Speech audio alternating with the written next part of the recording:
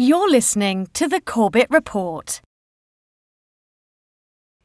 Welcome, friends. James Corbett here, CorbettReport.com. It's the 19th of February 2019. You're probably going to be watching this at a later date because of the way that this is being released and timing and all of that. But boy, do we have a conversation for you today, and it's going to be on a subject that will either be really interesting and fun for people or will be an immediate snooze fest. So choose now and live with that decision. But to join us for this conversation, we're going to have a guest that I hope you'll know by now. It's Vinny Caggiano, better known as Vincognito on YouTube and elsewhere. And he is a composer, a music theorist, a music teacher, someone who's been around music his entire life, and who you can listen to his music online or buy the CD, including a brand new CD called Razzmatazz, which I am very much looking forward to listening to. I understand my CD is in the mail, so I haven't heard it yet. In the mail. Yeah. But I understand you just had the CD release. Vinny, how did that go?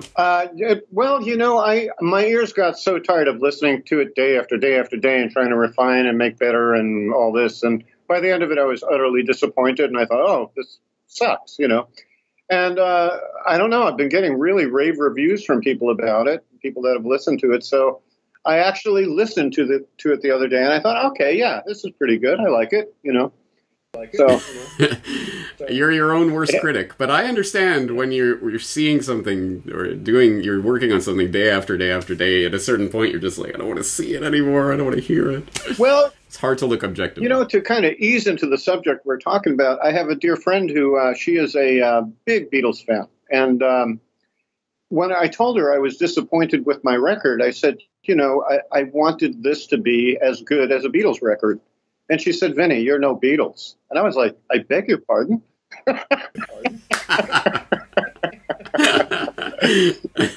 I hate to break it to you, but it's probably true. I gotta keep trying. Yes. For those who don't know, today we are going to be talking about the Beatles. And this is, of course, the context in which I first found you on YouTube, talking and analyzing Beatles songs. And I introduced people to your channel during my Truth Music episode in 2018, 17 maybe. Mm-hmm. I don't know. Time flies. It was a while ago, and so we've talked about the Beatles before, but we're going to really delve in today in a way that combines a couple of my different worlds. One is Beatledom, and the other is conspiracy lore. Well, boy, do those two meet. And my God, it's not surprising. The Beatles were arguably the largest pop cultural phenomenon in history up to that point in the 1960s. The world had arguably never really seen anything quite like that before. It was clearly a product of mass media coming together in a certain way, and perhaps darker forces leading the way, something that obviously we're going to be broaching today. But whatever it was a mania, and it continues, obviously. Everyone knows the Beatles, at least passingly, and has absorbed it as part of the pop cultural zeitgeist. And along with that level of fame, of course, comes conspiracy theories galore. And in fact, in preparing for this conversation, both Vinny and myself discovered new conspiracy theories about the Beatles that we hadn't even heard of before. There's so much to get into with regards to this, and this can get dark. There are definitely some dark forces and matters to be talked about, but let's try to set the tone of this conversation in a little bit more lighthearted manner. I wanted to start, Vinny, by talking about some of the fun or funniest or silliest Beatles conspiracy theories that are floating around out there, and I have my own particular one, but were there any that struck out to you as particularly laughable or interesting? Well, the one that immediately comes to mind is the drummer Bernard Purdie saying that he played on 25 Beatles tracks, replacing Ringo Starr. That to me is just, there's something about his personality. I've met people like this before. This guy has an astronomical ego, and he's just, I think he played on 2 or 3 tracks, if that. And he blew it up to 25. And I know people who do this. Their egos are so huge that they lie to themselves and believe their lies, So that one to me is hilarious. I'm sorry, Bernard. Yeah. I mean, but it does raise a question. Do you think there's a possibility there were secret session musicians brought in for these tracks? Oh, I don't think secret for the sake of secrecy, but certainly from the very beginnings. I mean, we didn't know that George Martin played piano on many of the tracks of the Beatles. And then later on, of course, when they got more explorational, Within You, Without You on Sgt. Pepper's. I mean, that's a whole group of Indian classical musicians that played on that. We don't know their names, So yeah. So there, absolutely. I mean, there's openly known uncredited musicians on their albums, but did Ringo really play all those drums? Well, we know he didn't play on the original 1962 recording of "Love Me Do," but. Yeah. Well, for my funny, fun, just isn't it kind of laughable Beatles conspiracy theory, I will throw out Everyday Chemistry, which some people might have heard of, but if you haven't, I almost hesitate to bring it up because this is so clearly just a silly story that was invented someone as a marketing gimmick to get people to look at his mixtape, essentially. It's a DJ made a mixtape of post-Beatles mashup of different songs from the, George solo, Paul solo, career, blah, blah, blah, mashed them up together into songs. And there's this whole story about this I love this guy that was out, what was it? He was like hiking and he hit his head and suddenly he wakes up and he's in this other dimension or universe where the Beatles hadn't broken up, and he gets to hear their newest album in whatever this was, 1983 or whatever it was, and it's all this like Beatles music, but it's all it's Paul's solo song mashed up with George's solo song, mashed up with John's solo song, and I don't know. I mean, I'm no DJ. I don't listen to mashups. It seems pretty well done. I mean, it's at least entertaining for a minute or two, but it's clearly a ridiculous story about a parallel universe and everything that I just think no one really believes this, but it's a good way to get attention to your work, I guess. It's by the way, it's barely listenable. I find I had it really hard to listen to it. It's a wash, and well, it's because all of the different songs too well. It's like it's like I'm not hearing anything new here. I'm just hearing mashups of songs I've heard. Yeah. That's the way. Yeah, that story. It's a great marketing gimmick, but in a way, it almost damages it because if I just approached it as a mashup, I could listen to it as a mashup, but trying to make me think, oh, this is actually the Beatles in a room together recording these songs, but it's different songs that are being mashed together. So yeah, I keep thinking about that, so I can't really enjoy it. Although, actually, you brought up another interesting, there's a bunch of it was secretly the Beatles rumors out there. One that people probably have heard of, I've certainly heard of it, was The Masked Marauders, which was supposedly an album that the Beatles secretly recorded with Bob Dylan and Mick Jagger and some others, I think, were supposedly on this recording, and it was passed off as being this, secret Beatles album. It turned out to be just a few guys having fun and impersonating some of their favorite musicians, but and there's a long history of that. But you brought up one I'd never even heard of before, which is Klaatu? Oh, yeah. Before we go to Klaatu, just one comment about the Everyday Chemistry. It would make a great episode of Doctor Who, don't you think? I mean, I would watch that episode. No complaint here, yeah. But Klaatu, now there's a good one. That's a fun one. But again, like what we're going to mention in the near future, the George Harrison tape, this is so obviously not the Beatles. Do you want to tell the story about Klaatu? Oh, please, you go ahead. I don't have all the details, but I think it was a Canadian band. If I'm not mistaken, it was a Canadian band. Leave it to the Canadians, man. Anyway, Klaatu was a band that was kind of they kind of arrived in the early 70s, around 72, after the Beatles had broken up for a couple of years, and they put a lot of, I have to say, the music is decent. They put a lot of work into what they were doing. And some people claimed, maybe because of the use of orchestral instruments, violins, and things like this, that people were starting to think it sounds like the Beatles. Somebody claimed that the lead singer sounded just like Paul McCartney. He sounds nothing like Paul McCartney. Have you listened to the Beatles, dude? So, not sure about that. But in any case, there was an ongoing thing about it. And back in those days, there wasn't the internet, but it made it finally to the internet. And what had happened was somebody wanted to end the rumor for once and for all that this was the Beatles' secret recording.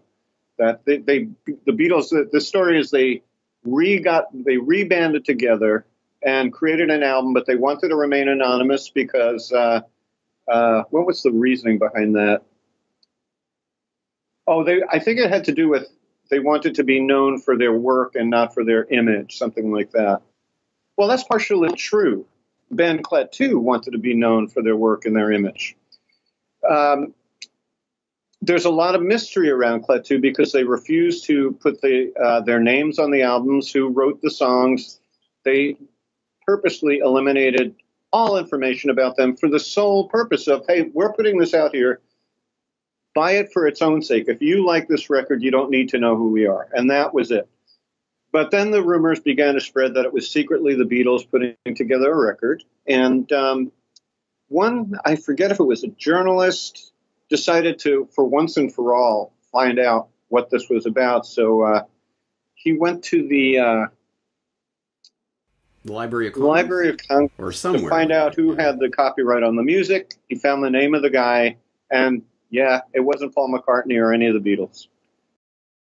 Yeah, they tracked them down. They're now known, and I guess they're somewhat famous because the Carpenters covered their Calling All Interplanetary Craft, whatever. I don't know. I did check out the album. I listened to a few songs. I checked out at Anus of Uranus, which was not doing it for me. But yeah, anyone who could for a second say that was the Beatles' voices? Right. Sorry, just absolutely no way. Absolutely. Vocally, not at all.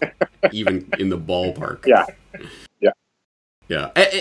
Again, being the conspiratorial type, I think if that rumor about Klaatu being secretly the Beatles wasn't started by Klaatu's marketing department, then they should fire their marketing department, because it was a great way to get people to check out Klaatu. Why on earth would we even be talking about them if there hadn't been that secret rumor that was floated? So, and there goes the moral to the story: is it's so easy, to create this air of mystery and then bring about this sense of, oh, this happened, this really happened, and this is how a lot of conspiracy theories start. Yes, and that's why I'm choosing to call this conversation Everything I Know About Conspiracies I Learned from the Beatles, because there are so many valuable lessons we can learn about conspiracy theorizing and how it propagates and why, and there's a lot of different things we can learn from the admittedly silly, crazy conspiracies that are thrown out there, and sometimes just clearly for marketing purposes, and then others that may have merit to them, and we'll have to weigh them on their merits. But there's a lot to ponder here. James, I was thinking you should do a podcast on how to make a conspiracy work, because you've done so much research. This might be it, actually, because I think we're kind of looking at that from certain perspectives. Like, one, if you're a no-name band, why don't you just go anonymous and secretly float the rumor that it's Radiohead's side project or whatever, and let the marketing machine do the work for you? I mean, hey, why not? I have a real esoteric question for you. I have to ask you, do you know the one band that created a song that is virtually indistinguishable from the Beatles? Is this a trick question? No, or is this a serious... I'll give you a big hint. It sounds like it came out in the days of the early Beatles, and it sounds like early Beatles. Tell me. All right. For you folks out there, get onto YouTube and type in the word lies, and the band is the Knickerbockers. And I'm surprised I haven't sent you this song. It sounds, the writing, the execution, the lead singer sounds like Lennon. It is really amazing. And these guys are from, Boston. The Knickerbockers. I think it was the Knickerbockers. I've even heard of it. Yeah. I'll send it to you after the show. You got to hear it. It's awesome. I mean, that was the only time that I really thought that was the Beatles when it wasn't. Right. Oh, but have you heard Billy Pepper and the Pepper Pots?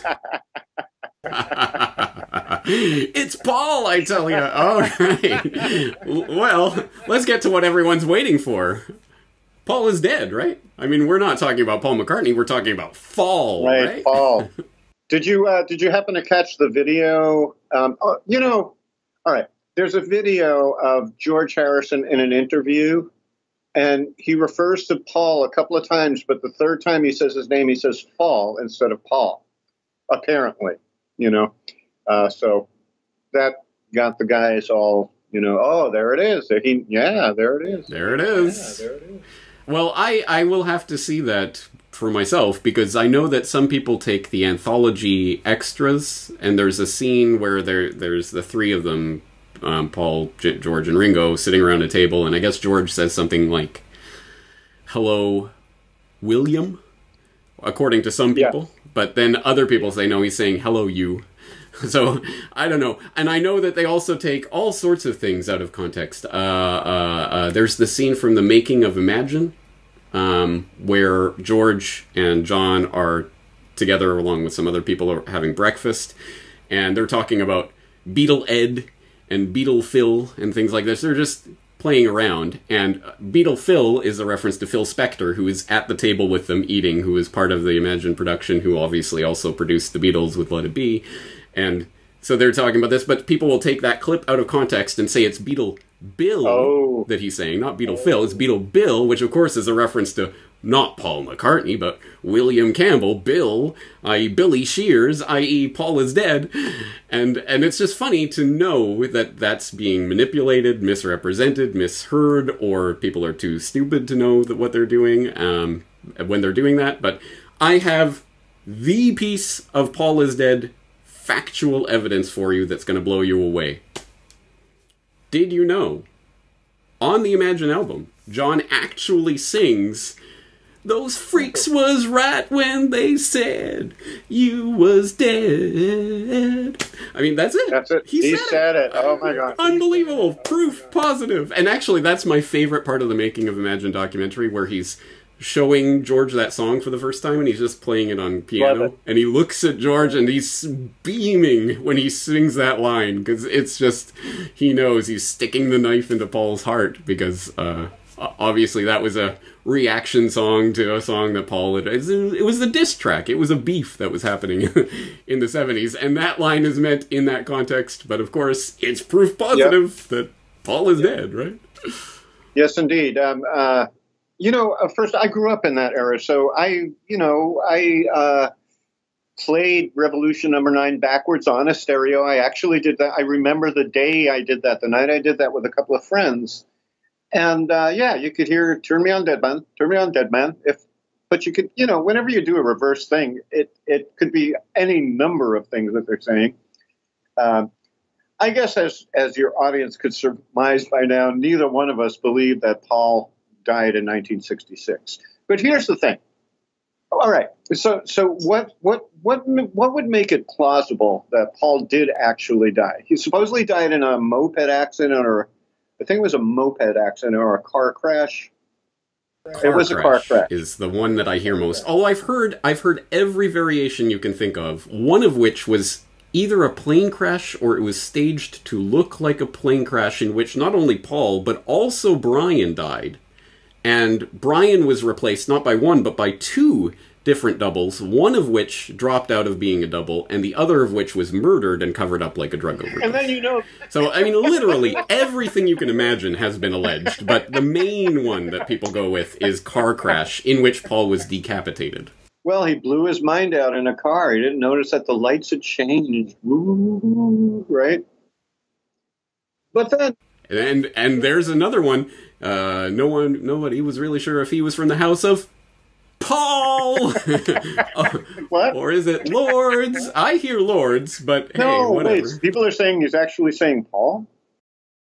Yeah, that's a huge one. A lot of people say House of Paul. No. I don't hear it at all, but whatever. That's really strange. You know, one that I heard that was plausible to me was that Paul was alive in this one, but he did the song Blackbird. And somebody said if you listen to the last, I think it's the third or the last verse of Blackbird, you can tell it's a different singer than Paul. And when I heard it and I listened really closely, you know who it sounded like? James Taylor. And I thought to myself, well, that's when Apple, the Apple company, imported James Taylor, was around that time. And it could be one of two things. Like Paul had him sit in and do do a verse. Or it could be that Paul was, no, he was a mockingbird. He could copy anybody. So maybe he was just so influenced by his style that he kind of sounded like him in the way he elocuted the thing. Yeah. I mean, Paul did have an incredible range of voices, from Little Richard to, the Hey Jude voice, to Get Back was an entirely different voice, to Oh Darling. He had quite a range of different voices he could do. Yes, yes. Now, on the plausible side, I mean, I've thought of both sides of this. My philosophy kind of matches Robert Anton Wilson's, which is try on a belief system for a while just to see how it fits and then toss it away. And don't hold on to any one particular belief system. Just try on different ones and feel them out. And that's what I've always done. So I was on the side of, for a while, I was on the side of Paul could be dead, And anyway, oh God, I forgot where my train of thought was going. Oh, the plausible side of it. From the business perspective, if Paul had been in an accident, the Beatles were such a huge money machine at that point that it seems to me that it would be likely that they'd scramble for someone who could take Paul's place. And, someone probably would have the outlandish idea, let's find a body double. But the chances of three things: someone who looks exactly like Paul, right, who writes incredibly well and sings incredibly well, it just seems so ridiculously unlikely. Let's add another layer of incredulity to that. Being covered up by everyone in his life for the rest of his life, unless you say, oh, George, gestured to it in some interview where he said, "Fall, trust me on that one," or whatever. But essentially everyone playing along with it, including John Lennon, who, as we all know, would be happy to just play along and never say a word about it. Yeah. Right? Oh, yeah. He was just the type that would just roll over and do whatever the corporate bigwigs told him, right? I should have dug it up for you, James. I forgot all about this. In my research, I ran into a video of, Paul McCartney was a pretty sexually active dude. I mean, he really liked his women. And this one guy was interviewed who, it's like an hour and a half long, who claims to be the illegitimate son of Paul McCartney. And he knows for a fact that Paul is dead. And he came out and talked about Paul being dead and the whole story and blah, blah, blah, blah, blah. But, well, there's a few illegitimate children's stories out there regarding Paul, one of which had a blood test, I think, that proved that Paul wasn't the father. Yeah, something like that. But that's proof that Paul's dead. Right. Because clearly Paul was the father. Fall is not the father. So this is proof. Because this illegitimate child story doesn't check out, it's proof that Paul is dead. Yeah. And there's a lot of circular reasoning that goes on here. And look, let's put it this way. I don't have a dog in the fight. If there is, I mean, if Paul McCartney really did die and was replaced, that, to me, would be so mind-blowing, so amazing, that they replaced him with someone who wrote, arguably, at least the level of music that Paul was writing before, if not several levels above that. But then again, were the Beatles really writing the Beatles' music? Oh, well, no. Obviously, It was Theodore Adorno or those really creative cats over at the Tavistock Institute who really know their music, Oh, God. Oh, I'm so ready to sink my teeth into this. Let's do. Theodore Adorno wrote the Beatles. What do you think, Vinny? Well, here's the story, is that Theodore Adorno, for a short period of time in the early career of the Beatles, owned their catalog. And I think that's not true. That wasn't 100% not true. Show me a shred of evidence that is true. All right, cool. No, he didn't. He never did. That's the thing. That's why I think people find this plausible, is there's these lies that are just put into this story to make it sound plausible. Well, why did Adorno own the Beatles if he didn't write their catalog? He didn't own the Beatles. Never. You can trace the ownership of the Beatles catalog specifically with Northern Songs, which was a creation with Dick James, and John and Paul had a piece of that. And then Dick James sold his share to something that became ATV, which then bought out Paul and John. ATV gets bought out by Michael Jackson. Michael Jackson gets bought out by Sony. You can trace the lineage every step along the way. Theodore Adorno's name appears nowhere. Wow. Theodore Adorno died in 1969. He didn't have a piece of the Beatles catalog when he died. There's nothing, literally not one shred of evidence for that, but it has been inserted into the story by people who are, I think, trying to create something out of nothing. All right, this is an interesting point because Theodore Adorno, he's an interesting character, actually. I don't know if you looked into his writings and things like this. I'd be curious why somebody tried to start the rumor that he owned the catalog, because that aside, Theodore Adorno would be a favorite amongst conspiracy theorists because he talked about popular music. This guy was a classically trained music theorist, and he was a heavyweight. And he talked about repetition in music, especially popular music. He wrote a number of treatises on pop music for the sake of altering the minds and influencing the minds of the listener. Mind control, right? That big charged word. So I could see why, like, a conspiracy theorist might kind of make that connect. He was German, right? And the Beatles played in Germany, so there's a connection, you know. But it's really stretching it. It really is. However, Theodore Adorno is worth looking into, not for the sake of the conspiracy theory behind the Beatles, but just because he's an interesting character. Absolutely he is, and he's part of the Frankfurt School, which is regaining attention with people focusing on the Frankfurt School and its various philosophical leanings and how that might play out to this very day with the SJW thing and everything that's going on. But, yeah, you're exactly right. It is interesting, but he was, again, I'm going to venture to guess that 99% of the people who talk about Theodore Adorno has never read a single word he's ever written. So that might be the first place that people might want to start. Actually read about the sociology of music and other things that he wrote about.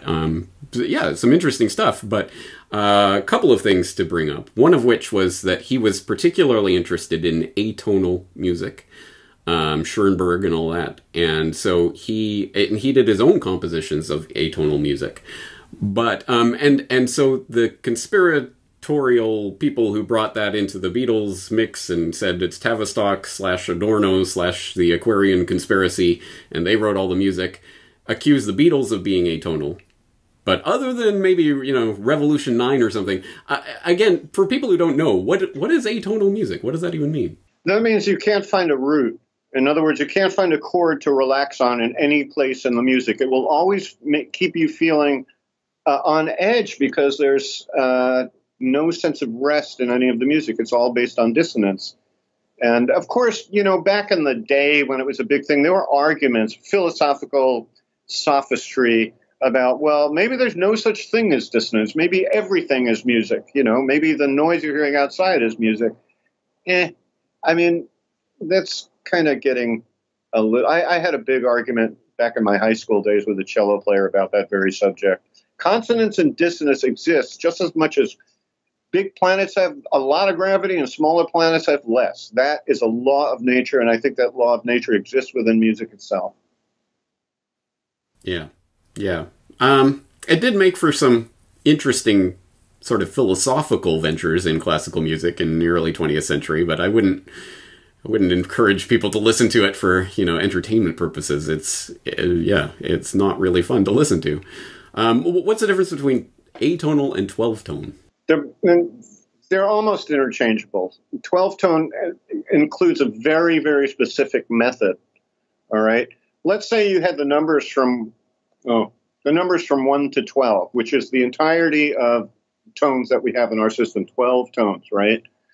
The rules of dodecaphonic music, 12-tone music, are that you cannot repeat one of the tones until the entire cycle of 12 is through.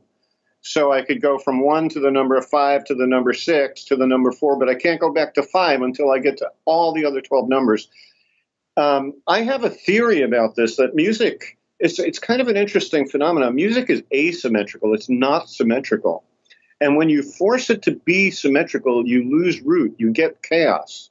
And I think the same is true for society. If you try to make it, order out of chaos, put everything nice and in order, you're going to get a pushback from it.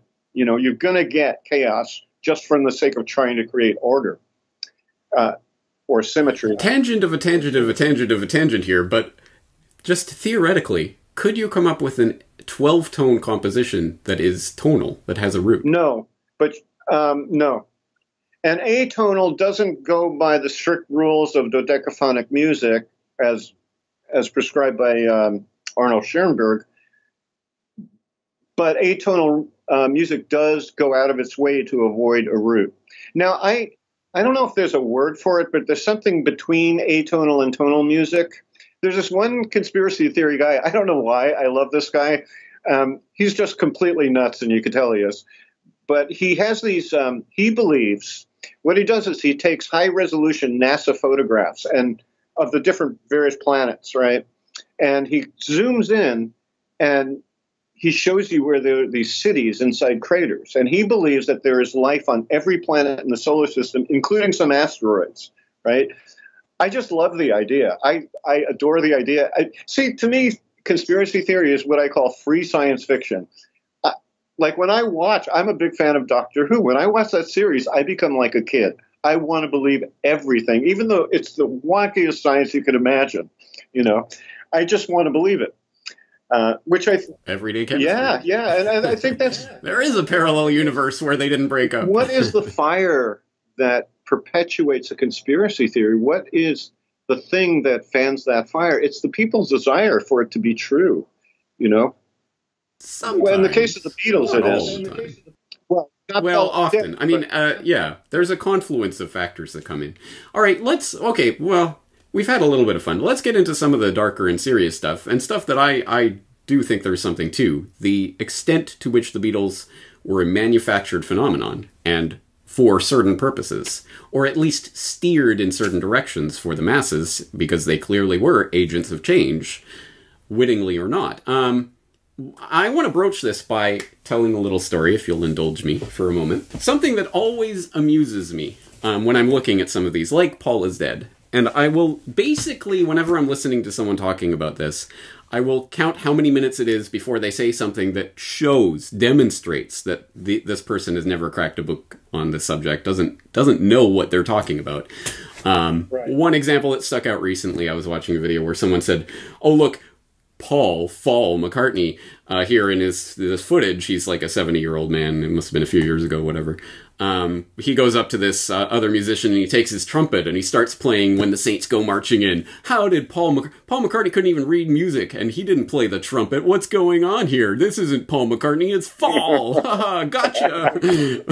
Which is stupid because anyone who knows anything about the biography of Paul McCartney knows his first instrument was the trumpet. And in fact, if I hadn't seen that footage, I could have told you, if he picked up a trumpet, the song he would play is When the Saints Go Marching In, because that was the first song that he learned. That was the song that he practiced and he studied and he got it so he could actually play it.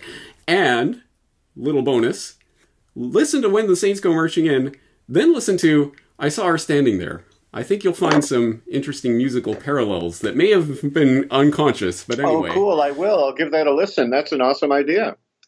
And when the saints go marching in. Anyway, I think there might have been some musical influence going on there. But anyway, again, time after time after time after time, it's just funny to watch that when you see someone who clearly doesn't know that they are revealing that they don't know what they're talking about.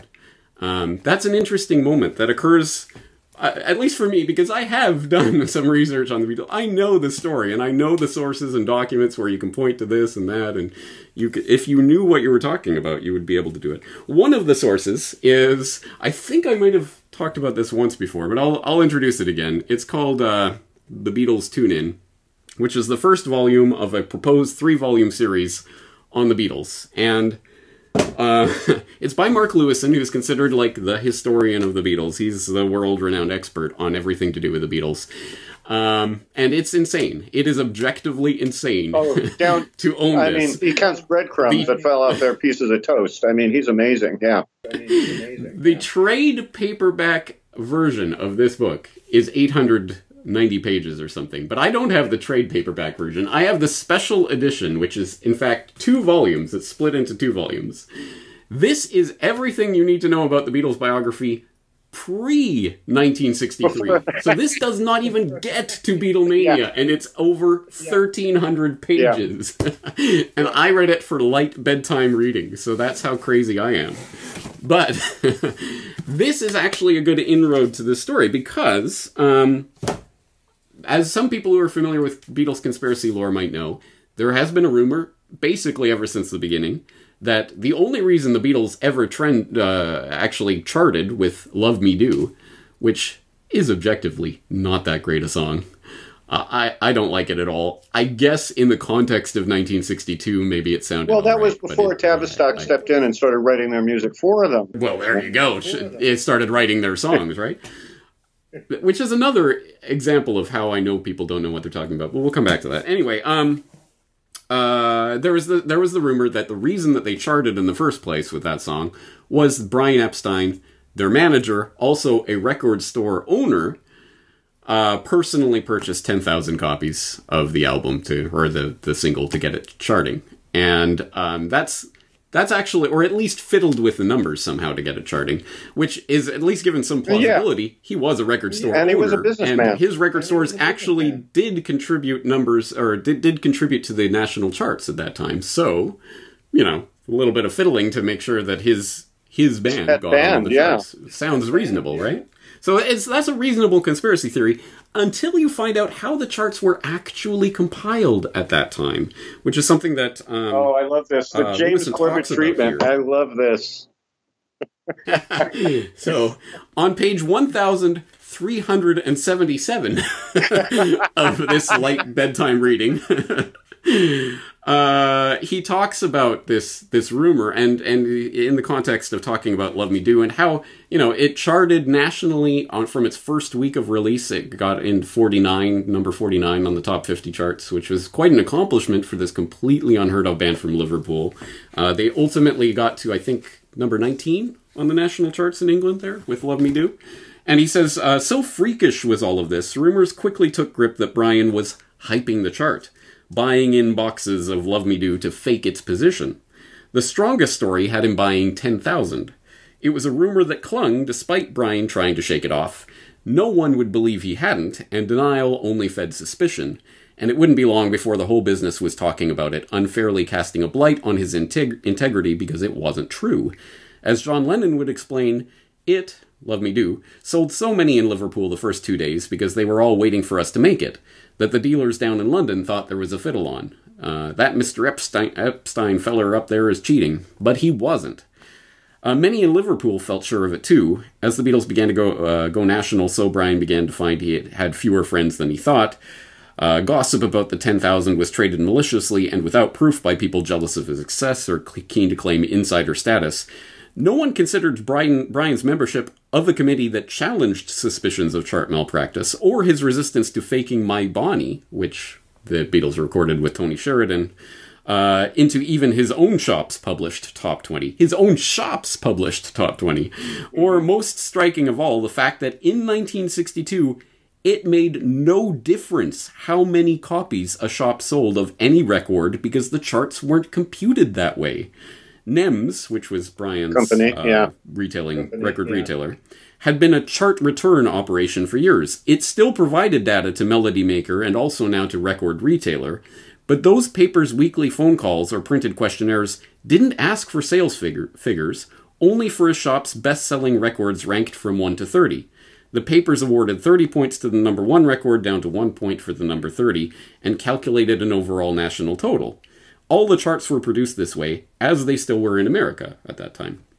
Brian Epstein had no need to buy 10,000 Love Me Do's to fake it into the charts. He didn't even need to buy one. he did buy a couple of thousand copies because the majority of Beatles fans wanted to buy it from NEM's 3 stores, and because he was the manager and agent of this band, and EMI had sent him 1 free copy. So, anyway, long story short, the 10,000 copies rumors completely, it's not even relevant to the calculation of the charts at that time. If he'd wanted to fake it, he would have just said it was the #1 selling album at the store, which in reality it probably was, because the Beatles were provably the largest band in Liverpool at that time. There's lots of different indications you could get at that. But anyway, that's one example of how what you don't know can actually have a huge bearing on what this theory that you're propounding. And you don't even know to not know that you don't know what you don't know. I mean, who knows how the record charts were compiled in 1962? Well, Mark Lewison knows. And, if you do the actual research, you can find out, and you can figure out, oh, well, actually there's not even a basis for believing that. But, you don't know what you don't know. And I think that tells us something important about conspiracy theories and how they can propagate even when there's zero proof to back them up. But as I say, this is an inroad to the larger conversation about the Beatles being a manufactured pop cultural phenomenon, which I'm very much sympathetic to that idea. I think Beatlemania was engineered to some extent. But by whom and for what purposes? Vinny? Well, it's pretty well known, like when the Beatles arrived on American shores, they purposely got a bunch of women to greet them at the airport. Like, oh, look at this. Now, the question is why? Somebody had an agenda to make them famous, But as far as their involvement in some secret society or whatever you want to call it, I think it happened, but I think it happened much later. I think they were kind of at the business end of something, and they were steered to an extent, but not so much until Sgt. Pepper's rolled along, and they realized these boys have an effect on the entire generation. We've got to step in and steer what they do. I do believe that did happen. And, Yeah, I agree. I think Beatlemania was a business manufactured. But that sounds like wholesome when you think about it. That's wholesome. Yeah. It's just business. Yeah, we're trying to make them famous. We're trying to make money. That to me makes sense, especially from those days, Okay, so why then Sgt. Pepper, and how?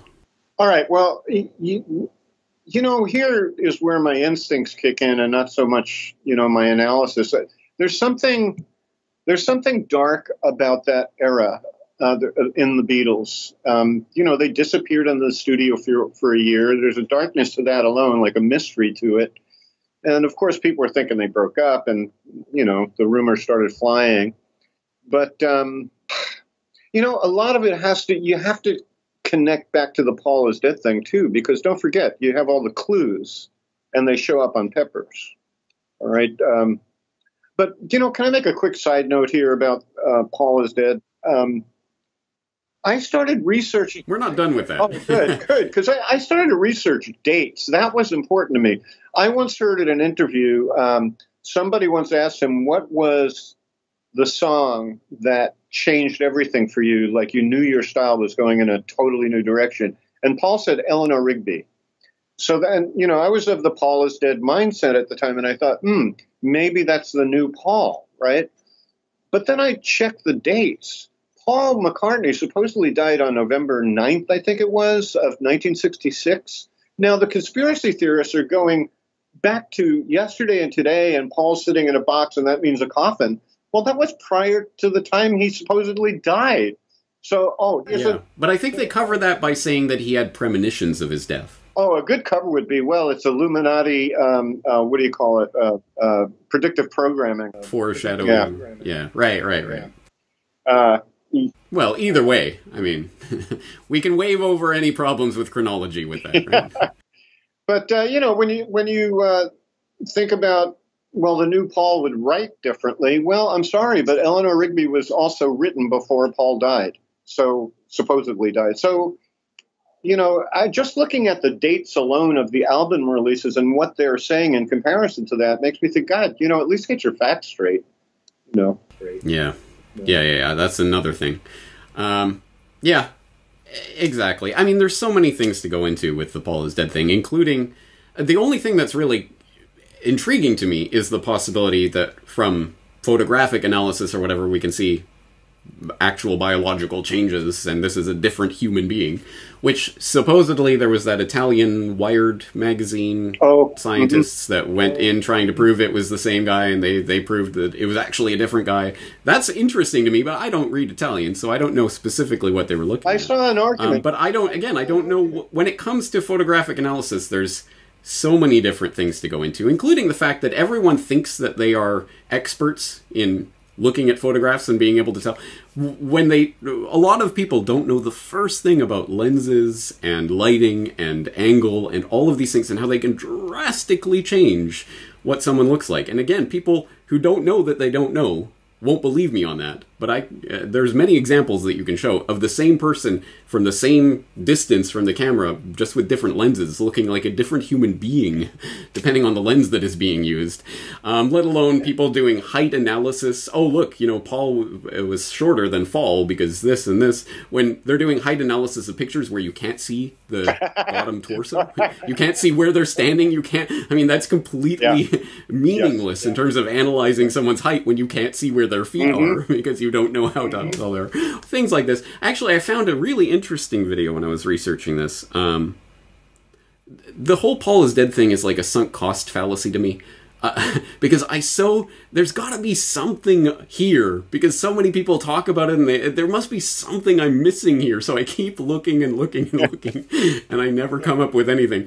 But I found an interesting video from someone who I guess believes in some version of Paul was replaced, but he's not one of those Paul is deaders, or something, I don't know. But anyway, he was showing how the height discrepancy that people talk about, no, that was actually, you could see that from 1963, before this whole Paul is dead nonsense. Wow. So he was showing different photographs where there was... Yeah. Anyway, and showing how the photographs that the Paul is dead people use to prove that he's of different height are manipulated, and he shows different photos from the same day at a different angle and stuff. I'll throw the link in the show notes for people who are interested. I will also throw the link in the show notes to the definitive proof that we all need that Paul is still alive, but not Paul McCartney, that we know of as Paul McCartney. This is getting confusing. The guy, who I guess is like the caretaker at the Paul McCartney house, like the house he grew up in, which is now kind of a museum. I guess you can pay to go in to see, where Paul McCartney grew up. The caretaker there is actually the real Paul McCartney, who I guess just, he dropped out in 66 or whatever, I don't know, he didn't die. But, and there's video of people talking to this guy, and, well, look, he looks like Paul, he looks like him, like, this is what Paul would actually look like if he had lived, or, which he did, I guess, because there he is. I don't know, it's crazy, I can't even explain the stuff that you can find out there on this stuff. But anyway, this is all... There's a creepiness to the whole thing. There's a really dark creepiness to the whole thing. And, I would suggest to your subscribers, who, if you have any that are really interested in the whole Paul is dead thing, I really think the series called The Winged Beetle on YouTube is really wonderful. It's well produced. It's low resolution, but it's still well produced. And it's kind of riveting in a way, if you want to open your mind. And I didn't find it so compelling. I really didn't. It's a lot of backward masking stuff, which I guess the Beatles were asking for with stuff like Revolution 9. They're just kind of, because they did play into it, but backward masking stuff is just nonsense. And I loathe, what's his name, Michael Shermer? Shermer, the self-styled skeptic who never found a government conspiracy theory that he didn't love. But anyway, I'll give it to him on this. I saw a video of him doing his presentation where he was doing backward masking of Stairway to Heaven, right? Is that where people listen backwards and you hear whatever, worship Satan, blah, blah, blah. And he was demonstrating it to this crowd. He just played it backwards and asked, can anyone identify any words? Was there anything you heard spoken here? It's just gibberish. Yeah. But then he puts the words on the screen and plays it for you, and you hear everything that you're reading. It's so clearly a phenomenon where whenever I see that kind of nonsense, like, look, they're clearly saying, turn me on, dead man, of course, which is clearly a reference to Paul McCartney being dead, right? What's that word for pareidolia? Pareidolia, is that the word? when you visually see something and it looks like something else, this is the audio equivalent of that. You could read into the sound and hear what you want.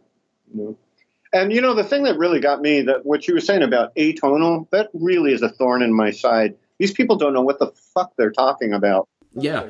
Yes. Actually, that brings up an important point that I wanted to go over with you, because the Tavistock Adorno Beatles stew was, as far as I know, you can trace it back to John Coleman, who wrote The Conspirators' Hierarchy, The Committee of 300, which is taken by some as some sort of, important work in conspiracy lore. I don't think of it that way. This is someone who claimed to be a former British intelligence officer, citation needed, who was spilling the beans on all these things, including the Beatles being created by the Tavistock Institute, citation needed. And I want to read this passage for you, because this is where this kind of stuff starts, and then little things get added, like, oh, Adorno owned the Beatles catalog. No, he didn't. Provide me one shred of proof, but people will just add on to it. But let's read from this, where he talks about this, and I'll get your musical perspective on this. Because to me, it sounds like an old man ranting about music, the young kid's music that he doesn't like. In much the same way as you might rant about EDM. Yes. But anyway, he writes, an outstanding example of social conditioning to accept change, even when it is recognized as unwelcome change by the large population group in the sites of the Stanford Research Institute, was the advent of the Beatles. The Beatles were brought to the United States as part of a social experiment which would subject large population groups to brainwashing, of which they were not even aware. The phenomenon of the Beatles was not a spontaneous rebellion by youth against the old social system.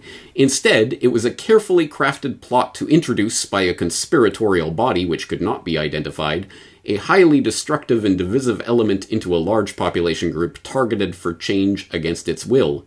New words and new phrases, prepared by Tavistock, were introduced to America along with the Beatles. Words such as rock in relation to music sounds, teenager, cool, discovered, and pop music were a lexicon of disguised code words signifying the acceptance of drugs, and they arrived with and accompanied the Beatles wherever they went to be discovered by teenagers. Incidentally, the word teenagers was never used until just before the Beatles arrived on the scene, courtesy of the Tavistock Institute for Human Relations. Which, parenthetically, even the person who posted this book up as a PDF puts in brackets, just so he can distance himself from this claim. He, John Coleman, is right about the word teenager being invented by they, and the reason why the term was invented, divide and conquer, but he's wrong about the time period, though. The concept of the teenager came about during the 1950s, actually I think 1940s, but 1950s, sure, along with phrases such as cool, rock and roll, etc. Bill Haley and Elvis Presley came along long before the Beatles. So even in this book, they're talking about how this isn't actually chronologically accurate. Anyway, Coleman goes on, as in the case of gang wars, nothing could or would have been accomplished without the cooperation of the media, especially the electronic media, and in particular the scurrilous Ed Sullivan, who had been coached by the conspirators as to the role he was to play. Nobody would have paid much attention to the motley crew from Liverpool and the 12 atonal system of music that was to follow had it not been for an overabundance of press exposure. The 12 atonal system consisted of heavy, repetitive sounds taken from the music of the cult of Dionysus and the Baal priesthood by Adorno, and given a modern flavor by this special friend of the Queen of England, and hence the Committee of 300. Tavistock and its Stanford Research Center created trigger words, which then came into general usage around rock music and its fans. Trigger words created a distinct new breakaway, largely young population group, which was persuaded by social engineering and conditioning to believe that the Beatles were really their favorite group. All trigger words devised in the context of rock music were designed for mass control of the new targeted group, the young Americans. The Beatles did a perfect job, or perhaps it would be more correct to say that Tavistock and Stanford did a perfect job, the Beatles merely reacting like trained robots with a little help from their friends. Code words for using drugs and making it cool.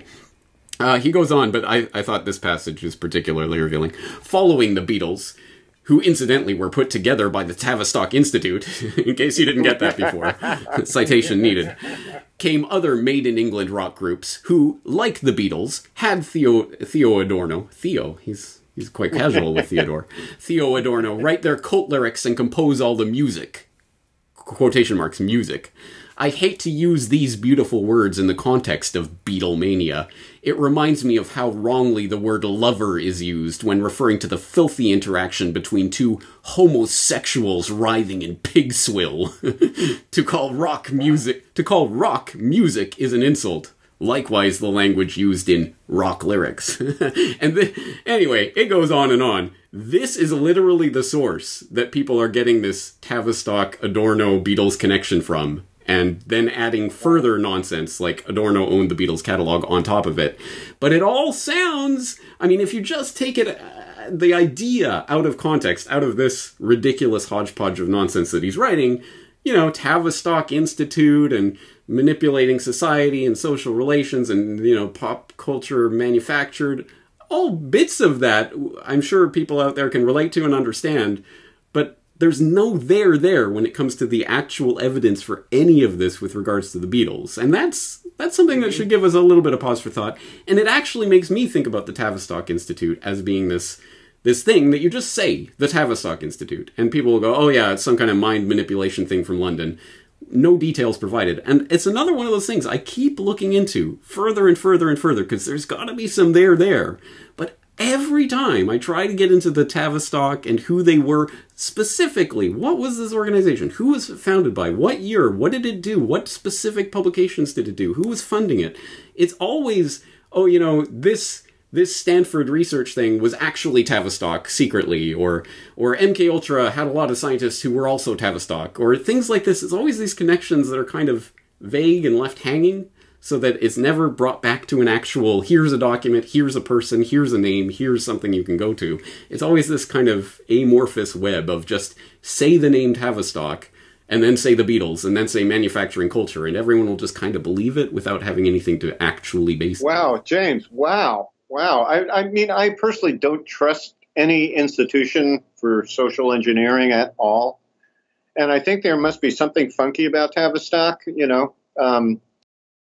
I agree. I just want to know what. Yeah, and no one will ever say the what. You haven't been able to crack crack the code then, huh? Like crack through and get to the real facts. I've seen a lot of stuff out there, but nothing. I mean, there's a lot of real names and real people and real events, but Tavistock, I don't think, is the linchpin key to all of this. It has to do with this group that we're looking at cybernetics, and there was Rockefeller funding, there was Stanford research, there was CIA and MK Ultra, there was also Tavistock, but it's this thing that I think is being referred to by this one name.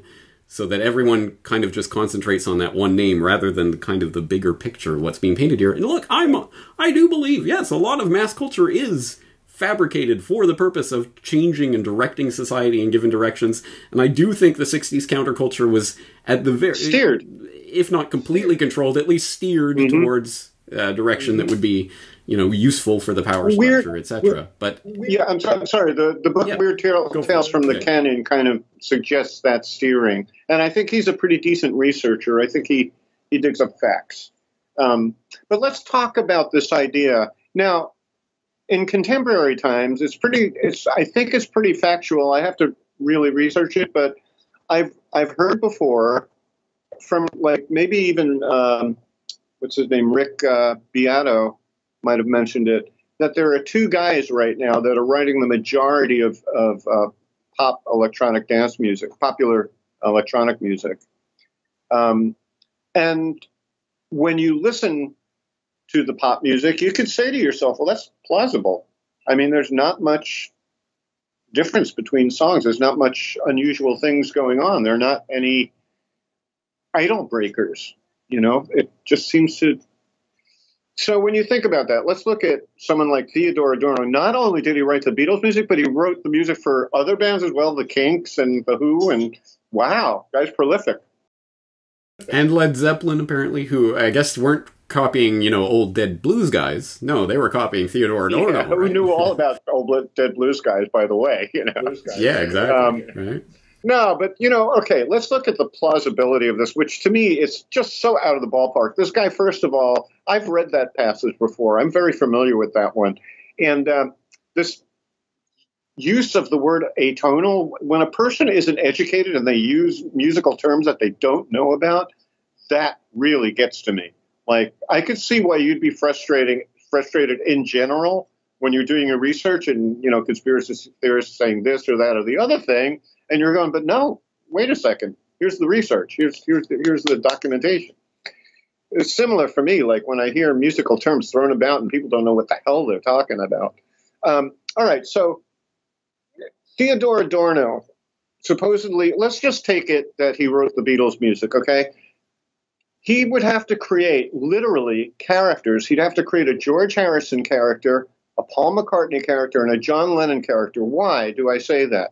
For example, in an early Beatles song called You're Gonna Lose That Girl, John makes an interesting and unusual use of the 3-dominant-7 chord, or what's called 5/7 of 6. You could find John using that same appurtenance years and years and years later on Abbey Road. All right. So Theodore Adorno had to say, well, this is John Lennon's character. He likes to use this chord here. You know, John Lennon had a penchant for writing horizontal melodies, and Paul had a penchant for writing vertical, like big leaps in melodies, where John would stay on the same note. An example of the same note thing would be I Am the Walrus, you know. Paul, I was alone, I took a ride, I didn't know what I would find there. Big jumps all around. So Theodore Adorno would have to take that into account. This is the way Paul writes. But wait, the way George writes, you know. Well, George has this similar to John, but he has this penchant for sour notes and odd little chords, you know, this sort of thing. And then even Ringo, you know. Yeah, they all had their own styles, and of course all the other bands that he apparently wrote for as well, like Led Zeppelin and whatever, they all had their own styles, so he wrote in everyone's style. But also, again, another example of people not knowing what they don't know. Maybe 30 years ago, this kind of thing would have been plausible to someone who's just hearing it. But now that we have the access to the archival documents and records that we have, now we have to believe that Adorno not only wrote every song of the Beatles, or the important ones or whatever, but he also wrote the demo version stages that we now can listen to. I would invite people to go and listen to the demos for She Said off of Revolver. It is fascinating to me to hear John doing his original demo of this song, which was kind of this Dylan-esque kind of thing going on. And you can hear through a couple of different demos that he obviously did over a period of months, you can hear the song evolve into what became She Said. You can hear the evolution of psychedelic rock. You can hear the birth of it in these demos. It's incredible. It's amazing. But I guess, you know, Adorno wrote every stage of that. He wrote the original demo, and then he wrote, now, John, you're going to have to record this demo to show that you made some progress in the song. Then you're going to have to record this demo to show that you're coming up with this idea, and then we're going to write the one that's going to be used in the studio, and you're going to record these, and, you know, 30 years later, they'll be available on the internet as a bootleg. I mean, again, this is the level we have to go to. And now, I mean, when they come out with the Sgt. Pepper re-release or whatever, you can listen to the original take of Strawberry Field, the original demo, and then the demo that they first did in the studio on the 4-track, and then the different takes that they did that they then merged together to create the one that we now know. Again, we have so much material to show the evolution and the birth and the writing of these songs by these artists in this room that you cannot just state, oh yeah, Adorno wrote it. Because you would have to take into account all of these things that we now know that people didn't know they didn't know, you know, 30 years ago. See, you're a big fan, right? And so am I. And in fact, I think their music bordered on sublime at sometimes, literally. And I'm sorry, but I'd be kissing Theodore Adorno's ass right now, dead ass, if he actually wrote all that stuff, okay? To me, like all the conspiracy theories, when you think about them around the Beatles, one thing I'm sorry I cannot buy into is that these guys didn't write their own freaking music. They wrote that music, and they did an amazing job of it. What you're talking about, She Said, to me, it's such a wonderful exploration to follow the steps to see the evolution of the song and how it became what it became. That's my dream in life. I mean, I wish that I was a fly on the wall for all this writing and how they developed it. You know, it's just unbelievable. And try to write a song as good as the Beatles. You know, right? It's really, really, really listen hard. to listen to John's, I think he did in the 70s, the recording that we have, but it's the idea that he came up with for Help, which is this really plaintive, slow kind of, it's a cry for help, right? Literally. And you hear it in that 70s recording we have of it, which was more like what he originally wrote. But then, George Martin comes to, can we have something snappier, like a #1 single? Oh, okay. Yeah. Let's make it into a #1 single. Again, that sort of stuff is fascinating, but again, is the kind of stuff that people who come along and read, watch a YouTube video and think they're experts on the Beatles. You don't know what you don't know. Yeah, absolutely. Yeah, that's why this whole podcast concept, I think, is perfect for you and I. I mean, it really is, because you're the incredible researcher into conspiracies, and I'm the incredible researcher into music theory and Beatles, and we both share those common elements. And by the way, you when you introduced this earlier, you mentioned how we met on the internet. Do you remember that when you showed up, I went to your YouTube channel and I went, oh, this guy's a conspiracy theorist, for lack of a better word, anyway. And James, you didn't know that I was. So here was a thing where we're both Beatles fans and we're both conspiracy theory fans. I thought that was pretty cosmic myself. So it was something. Yeah, it is. There's definitely a synchronicity there anyway. But all right.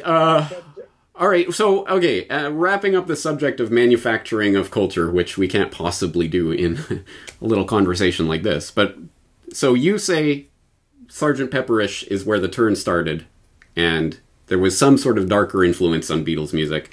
I would certainly say Yoko was a dark influence, and there's some suggestion of something. Yeah, there's something weird about Yoko Ono that I just don't know, but there's something weird. And by the way, the Paul is dead. Heather Mills, his ex-wife, said that she knew something about Paul that would be devastating to the public. However, she could have been very much playing on the Paul is dead idea. She could have been playing on it. What is that? Yeah, but everyone sees that through the lens of Paul is dead when they're looking at Paul is dead. But that could mean literally anything. Could have been a woman beater. He's a rapist. He's a whatever. He secretly murdered someone and whatever. I mean, again, it could mean anything. But the Paul is dead think it's clearly Paul is dead.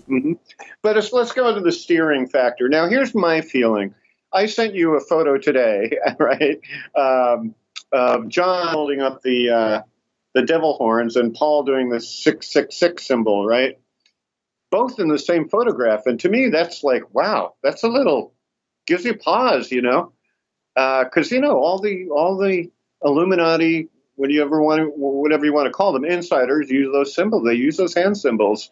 That strikes me. So, and there's a lot of hidden hand. A lot of hidden hand. Paul and yeah, which is that's Masonic, is it? That one? I believe so. The hidden hand. That's very poetic, actually. Well, yeah, I think it's a literal. They hide your hand, your hidden hand, or it's right in your face. But again, most people, if they don't know it, they don't see it. Right? That reminds me of. This has nothing to do with anything, but I was doing a show on a stage that was all black, right? And I'm playing along, and somebody was passed from behind me, and all you could see were their hands. So it's a spooky image of like these hands moving, while I'm performing. Sorry about that. Anyway, let's get back. So it's the unhidden hand, but hidden everything else. Now that photo I sent you was around the time of the release of Yellow Submarine, was well into the Beatles' maturity. Probably around the time that they started thinking about breaking up, even, or just right on the cusp of that. But my belief is anybody who makes great success in terms of money, power, or influence, which the Beatles had all three in spades, anybody that catches the eyes and ears of these guys up top, and they say, whoa, these guys are having a huge influence on the youth of America and the world. We have to take control of this. Because really, their one earmark, these guys, is that they're control freaks. That they want to control everything that has connection to power and money. So I believe that... And that's the thing. It's so much more plausible that that the way that these power structures would function is to find people with genuine talent and ability that they can then steer towards their own purposes, rather than we will write everything you do and you will just be performing monkeys on a stage. That is so much less efficient, plausible, realistic. Right. No, you find people with real talent and then you make sure they're doing your bidding or you destroy them. That's how it would work. I have a buddy in Sweden who seems to have some connection inside of all this stuff. And one day I did say to him, I said, I don't think they create these situations. I think they see a trend appearing, and when the trend appears, they start to move it around. And he gave me like a resounding yes with a few exclamation points. So I think that's... Now, Pepper, it took a year, and granted, it was a work of art. It would make sense that the damn thing took a year. But otherwise, something could have been going on behind the scenes around that time where these influencers stepped in. And I don't think they even come out and say, you need to do this.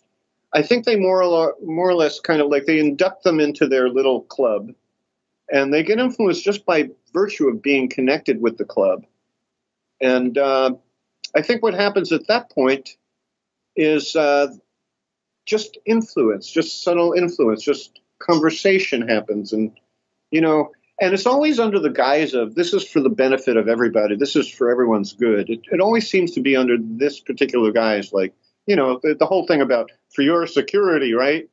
We'll create a police state for you, so it seems to go into this guise. I mean, I have personal contact with somebody who's in the Council on Foreign Relations, and he's the sweetest guy in the world. His family is wonderful, but I spoke to my friend in Sweden about this guy, and he said, he's probably one of their useful tools.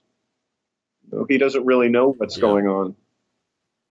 Yeah, circles within circles, and the outer circle might think they're part of one club, and the inner circle is a whole different thing. And this is the Quigley formula that Edward Griffin, G. Edward Griffin, talked about that is extremely pertinent. Because these larger organizations, the CFR has thousands of members, some of whom are going to be useful idiots to an agenda that they don't even know exists. Yep. So it's unfortunately, Anyway, so there's clearly some sort of, but I guess could we make the case that it's just artists being artist kind of thing, because you've got the butcher cover kind of stuff. They were just playing around. They were just being silly. They were just being stupid, and they went too far, right? They went too far. Or was there an agenda? No, George Harrison commented on that. He said, we were naive and silly, and we did stupid things, and that was one of them. That's the way he put it. It was just a stupid idea, Yeah. Well, I don't think anyone would argue that was necessarily part of the agenda, because they immediately recalled it and covered it up. Literally covered it up. Of course, you can buy some of the original butcher covers that you can peel. Yeah, for thousands of dollars, probably. They're like real collector's items. Yeah, but well, I don't have any of those, but they're if all right. I'm sorry. Go on. Sorry. No. I was just going to say there's a certain darkness that seems to fall when we begin with Peppers. Before that, there's a lot of sunlight, and after that, as goofy and silly as the Beatles could be, there was always this dark edge that seemed to remain with them after. And to me, it's no surprise. Darkness breeds darkness that, a character like Charles Manson would latch onto a Beatles song and, and believe that they would... and that brings in the Laurel Canyon thing, which is a whole other conversation that we should probably have at another time. But yeah, there's clearly that darkness to it. I would argue maybe you're seeing it through that lens of Paul is dead and everything post Pepper, so that's where the darkness starts. But Revolver, I would say, was there on Revolver. A song like I'm Only Sleeping, you start to get the sense that there's that change happening, not just the psychedelic sense, but the kind of the darkness coming in. I get what you're saying there. And to me, when I speak of darkness, I mean the hidden hand element coming in. I don't think that really started to happen until Sgt. Pepper, but John was, John was dark from the beginning. I mean, think of all the songs he wrote about, death, even when they were brand new, Babies in Black, she doesn't love me because she's mourning the death of her lover. You know, please don't wear red. What's that song? Oh, don't wear red tonight. Yes, it is. Yes, it is. Another one, you know. So John, you know, he was obviously really affected by his mother's death, and death was on his mind, you know. So John was dark from the beginning. He, you know, dark in the sense of he wasn't afraid to go there with his popular music, you know, which was, you know, okay. That's a... Well, yeah, so many things that we can continue exploring for 100 hours here, but let's end up on that spot with John and obviously his death. Conspiracy related to that. Mark David Chapman? Yeah. Yeah, that's a... the jerk of all jerks, as he's been called. By Paul McCartney. That was... yeah, I mean, I read the stuff, you know, about he was carrying a copy of Catcher in the Rye, and he was monarch, you know, created killer. You know, during that period, one thing that really does kind of spooks me, is that there's a great YouTube of May Pang, his girlfriend, between the Yoko Ono sandwich. There's a great interview with her where she talks about, like, him and her were tight. They were doing good. They were happy together. And then Yoko called him and said, you got to see this hypnotherapist. We got to get you to quit smoking, you know. And supposedly, like, according to May Pang, John was a different person after he saw that hypnotherapist. And that kind of gives me the willies. That really does. Really does. There are testimonies from a number of different people who said that John was a different person when Yoko was around. Like, it was the old John that they remembered, and they were having a good time, and then Yoko would be in the room, and he'd be like a robot kind of thing. And this isn't coming from one or two people. There's multiple people who have attested this. Yeah, so that's a bit of an odd thing. Coming from Japan, you know, a conceptual artist, what connection would she have to, you know, the big boys, the power boys? Yeah. You know? Well, the international jet-setting crowd tends to all schmooze together, so it's not out of the realm of possibility. And she came from a rich family that I don't know much about, but clearly probably had some connections. Yeah, it could be some interesting research. But, yeah, she was dark. She had a dark energy. And you know, if I had a choice between Yoko and May, I'd go for May. And I'd marry her right now. I mean, she was sweet and gorgeous and really lovable person. Yeah, I mean this. Yeah, I grew up in the era where clearly the John and Yoko fantasy story had been firmly cemented, and it was John and Yoko Inc. So I grew up thinking that any criticism of Yoko was just racism, and it was just know, knee jerk, and there's nothing to it. Right. It's only in recent years when I've really started to research it, I find, oh no, there's a lot of really shady and questionable things with Yoko and her connections and whatever she was involved with, witchcraft and otherwise. Oh, really? She was into some dark stuff. Wow. Well, we got to talk about that sometime. Yeah. We will. Yeah. I think this conversation is not an end. But we've been talking for over an hour. We gotta call it. A large portion of the audience is probably tuned out by now. But oh well. I'm having a good time. All right. Anything else? Any other conspiracy stuff you want to hit on before we close up? Probably I'll remember after we close up, so no big deal. Yeah, exactly. Me too. I'm sure. Let me just check my notes because there might have been something that I really wanted to bring up. No, that's pretty much it. Oh, again, there's so much more. One thing. Did you know that Paul McCartney was a conspiracy theorist? No. And in fact, this is factual stuff. This is documented. I'll just read this to you. Through his 20s, Paul McCartney was a bit obsessed with the obsession of John F. Kennedy. According to author and former New York State legislator Mark Lane, McCartney took particular interest in his book, Rush to Judgment, and had phone calls with Lane about whether Lee Harvey Oswald had committed the assassination or not. And the interesting thing is they were producing a movie based on his book, and McCartney volunteered to do the music for it. And they rejected the idea because they thought that this was a really heavy subject, and they thought Paul was too sprightly, and his name appended to something so heavy wouldn't fly well. Interesting. I never knew was that. a new one. That is Yeah, that was interesting. one. And contrast that with Tom Hanks, who wants to, bring the official JFK story to the masses and narrate documentaries and stuff on that. So there you go. Interesting. I never knew that. I did know that John Lennon saw a UFO. Yes. And he ain't too surprised. Yeah. But of course, there was a conspiracy theory appended to that he actually had a first-hand encounter with aliens, and there's some really spurious quote that he supposedly said about these guys. Yeah, I never heard that. Yeah. But he did put it in a song, so we know that he at least he did, had that and it's experience. fascinating. May Pang talks about it in that interview. She talks about their UFO sighting. It's awesome. It's really wonderful. Yeah, let's include that in the show notes if we can dig that out. I know I've seen it before, but we'll try to dig it out for the show notes. Also, I'm going to put in, it was a great little mockumentary, I guess you would call it, about Paul is Dead. I might have seen this. I think it's called Who Is This Now? A Paul is Dead documentary.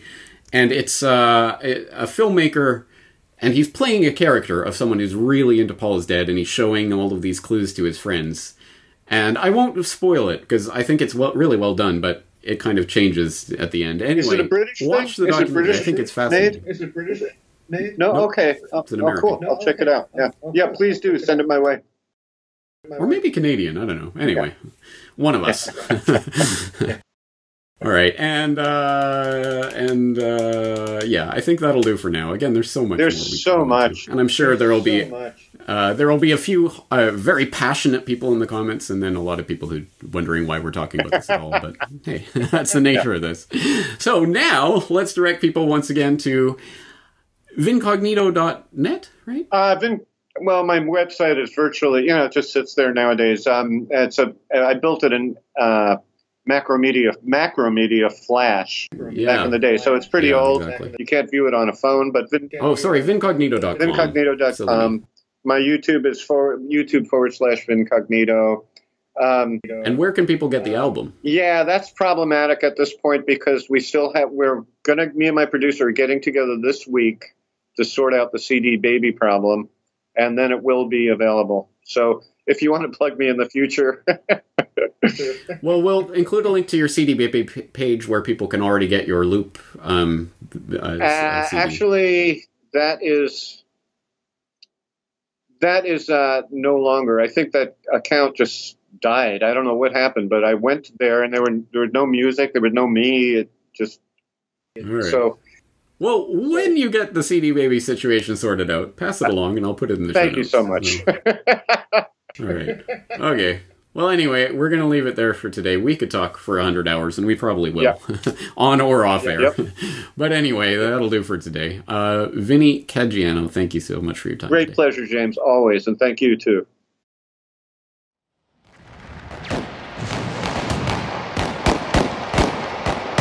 "100 years ago, the most devastating war the world had ever seen came to an end.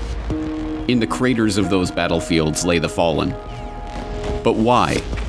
What was World War I about? What did it mean? For a century, we have been told a partial history of that war. But now, we can finally learn the truth about the First World War. This is false history.